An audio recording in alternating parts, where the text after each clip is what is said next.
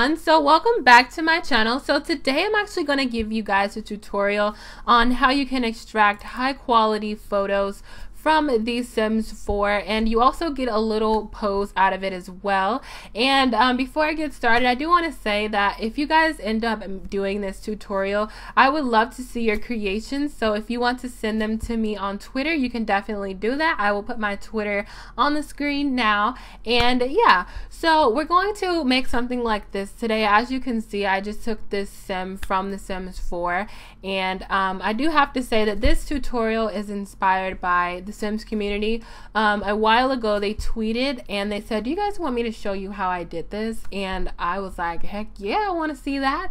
And I'm basically going to be following along with their tutorial by doing this. And yeah, I'm just putting it in video form. So just like I said, I really want to thank them for this, because without them I really wouldn't be able to do this. And like I was saying before, these images are very high quality. Their backgrounds are transparent, so you don't have to go through the extra mile of like going to Photoshop or going through, I don't know, whatever website people use. I used to use Photoshop, but now I just use this because it's so much easier, so much more convenience. So yeah, I'm just going to show you how I make something like this, and I'm going to show you guys a few more photos that I made with this method. So here's a few more photos. As you can see here, they are posing a little bit. We obviously don't have pose player yet, which is very unfortunate. I want to, make note of this one. This is Granny. She's super cute. As you'll see very soon, children and also the elderly, they have way more poses than young adults and adults. So you can get way more poses out of elderly and children. Yeah, so now what I'm going to do is actually show you how you can do this. So obviously you're going to need The Sims 4. I'm just going to assume that you have The Sims 4 for this tutorial. And the next thing that you're going to need is the Sims 4 package editor. And where you get the Sims 4 package editor is from this website, which I will link below. It's very important for this process, so make sure you have it. If you're watching this like way in the future, there's probably going to be a better version out, so just make sure you download the latest version. For me, it's going to be version 0.3a. So yeah, just go here and download this 7-zip file. And if you download custom content for your Sims 4 or your Sims 3 games, you probably already have a software that can open this type of file. But if you don't, I will link a website, and I will link you to a website called WinRAR, and you can go ahead and download WinRAR from there. Just make sure you download either the 32-bit or the 64-bit version, depending on what computer you have. Yeah, just go ahead and download WinRAR, and you will be able to open up the 7-zip file. And after you have downloaded WinRAR, I don't believe you have to install, yeah, you do have to download and install WinRAR for this to work. And after you do that, just click on this, which is s4pe 0.3a or whatever version you're downloading, and that's going to go to your downloads folder. And just take that file and put it right here on your desktop. You don't need to extract anything. If you extract it, it's gonna be a whole big mess, which we don't need. So yeah, just make sure that's on your desktop. It does, like I said, you do not have to extract anything. Just move the complete WinRAR file onto the desktop. So now what you can do is go ahead and open up The Sims 4, and what you're going to do is create a new household, and make sure that this sim that you are using this tutorial for already is saved into your library, because we're not going to be saving this sim. Well, actually we are going to be saving the sim, but just make sure you have a backup of this sim. So I already made a sim here. And so now what you want to do, after you have everything set, her everyday wear is set, you don't really need to change anything yet, you're done basically. Now what you want to do is just come here where it says save household, and as you can see here, she's doing a little pose. You can go ahead and randomize this portrait if you want to, but whatever picture you save this sim with is what is going to show up inside of the file that I'm going to show you in a moment. So just pick whatever one you want and keep randomizing it until you find one that you like. So just go ahead after you have done that and press save household to my library, and then what you're going to do is press save new. You can also change the name up here, which I probably should have done, but I didn't. So yeah, I recommend changing the name so that there isn't any confusion inside of your game. And after you've done that, you're basically pretty much finished with The Sims 4. So you can go ahead and close that up. You will need to close this up for it to work, because we're going to be moving files out of the electronic arts folder. So you can't really move any files. Your computer won't allow you to move files from a game while it's running. So yeah, so now what you want to do is just go to your documents folder, and we're going to click on documents, and then we're going to click on electronic arts, and then the Sims 4, and then we're going to click on local thumb cache. And this file is very crucial to your game. I won't get into like how important it is, but you do need to make sure you keep this file safe. As you can see here, this file is over 80 megabytes. Yeah, this file is over 80 megabytes, so it's very important for your game. Like, right click and copy this file. Don't cut, don't move it, just right click and copy. Keep that, make sure you keep this file in here for whatever you do. Just trust me on this, don't remove this file. So now what you're going to do, since you have a copy of the local thumb cache file on your desktop, what we're going to do now is rename this, and we're going to rename it whatever you want. You can name it Bob the Builder, you can name it Dora the Explorer. I really don't care what you name it, just as long as you name it something different than local thumb cache.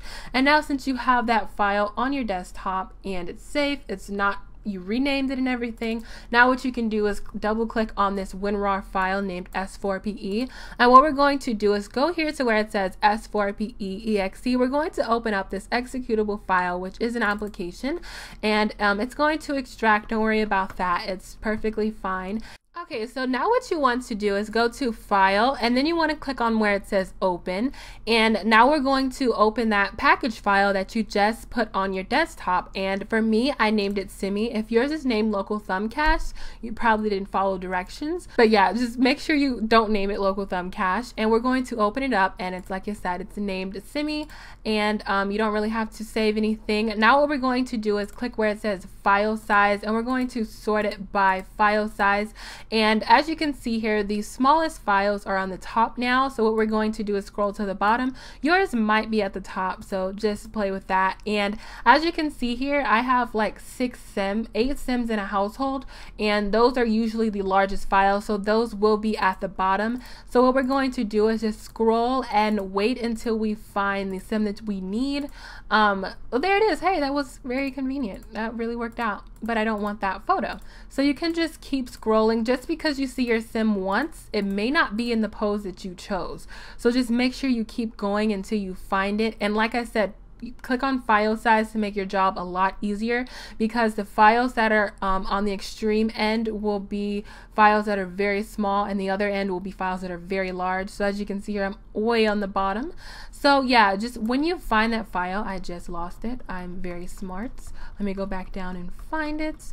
So yeah, once you find the picture that you just saved, what we're going to do now is go to the Sims 4 community websites, and we're going to copy and paste a code from their website, which I will also put in the description. And this code starts with 0x3c, so just make sure you copy that whole code onto your notepad or whatever.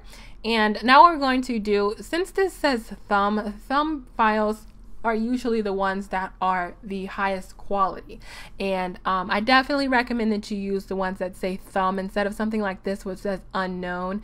I don't know why it says unknown, I really don't, but we don't really need to know that for this tutorial. So what you're going to do is just click on where it says thumb, and then you're going to click details, and after you do that, just make sure you paste this code into this box called type, and then we're going to just press OK. And now this file actually has to refresh, so we're going to have it refresh right now by just clicking on another file. It doesn't really matter, and then now you can click down back to it. And what we're going to do now, we have 2 new options here. So what we're going to do is click export to image, and what this is going to do is give you the image that we wanted before. And I'm just going to name this whatever I want because it's now saving as an image file. Make sure you keep this handy because this is the file that you're going to be playing with, and I'm just going to name it Simmy2 because I can't really think of a better name than that. So yeah, so after you have that saved, you can go ahead and close down the Sims 4 package editor. You can save this if you want to. If you don't save it, the worst case scenario, you'll just have to put that code in that I showed you again. So not really a big deal, but I'm going to go ahead and save it anyway. And now we're done with the Sims 4 package editor, and now I'm just going to give you a little short tutorial on how I make my thumbnails, which is very simple. I just extracted this, not extracted, extracted. I downloaded this image online and I put these little things around it using Photoshop, and I also used this plumb bob to make this thumbnail as well. It's my signature plumb bob, as you can say, because I just love this color.